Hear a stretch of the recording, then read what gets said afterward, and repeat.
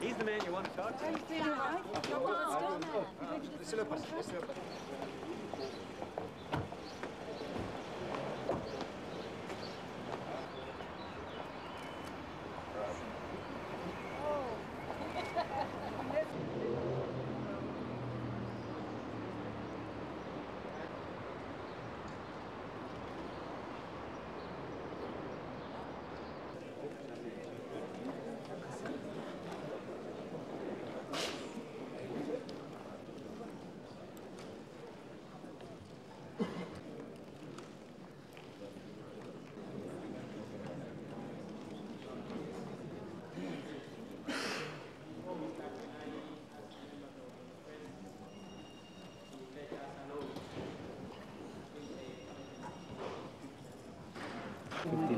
It was the considered opinion of Chairman Mchumo that Mr. Moore faced less opposition in his candidacy.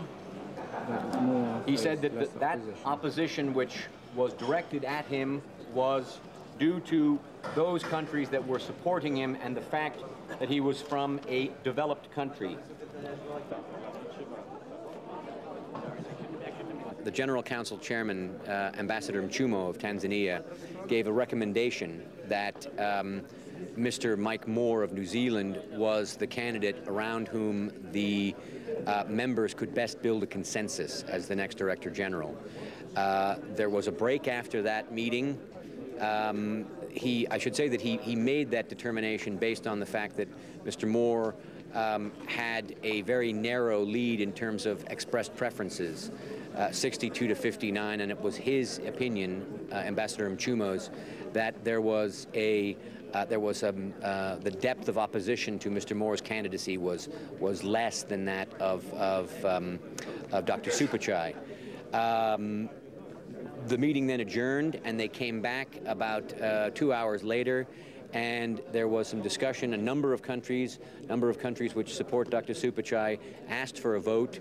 A majority of countries opposed that vote and said that it was important that we proceed on the basis of consensus.